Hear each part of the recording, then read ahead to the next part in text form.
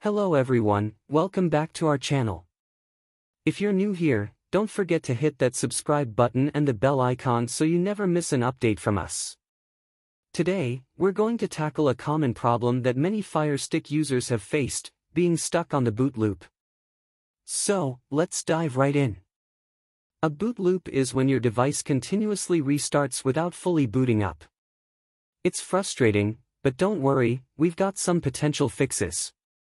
Firstly, check the HDMI connection. Ensure that the cable is securely connected to both the Fire Stick and your TV or monitor. Next, try restarting your Fire Stick. Unplug the power cable from the back, wait for about 10 seconds, and plug it back in. This can often resolve minor software glitches. If that doesn't work, you can try resetting your Fire Stick. Press and hold the back button and the right directional button on your remote simultaneously for about 10 seconds until the device resets. Don't worry, this won't erase any of your data. Still no luck? It might be worth trying a different HDMI port or even a different TV if you have one available. This can help rule out any issues with your current setup. If all else fails, it's time to contact Amazon support.